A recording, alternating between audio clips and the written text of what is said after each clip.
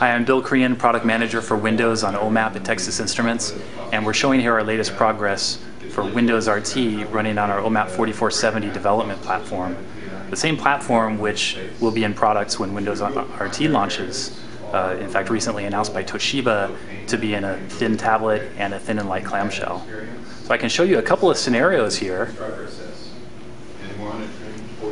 Here's our development platform with the OMAP 4470 application processor, and we're really showing great performance on the graphics processor. So our GPU is the SGX 544, and it supports DirectX 9 feature level 3, and you can see, even though I wouldn't do this as a consumer, it kind of makes me dizzy if I do it too much.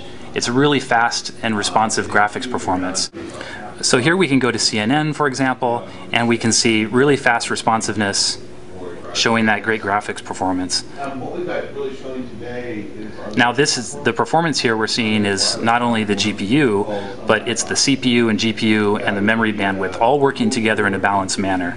So we've got a dual channel LPDDR2 memory interface for the highest memory bandwidth amongst our competitors, and that allows us to make maximum utilization of the GPU and our dual Cortex A9s.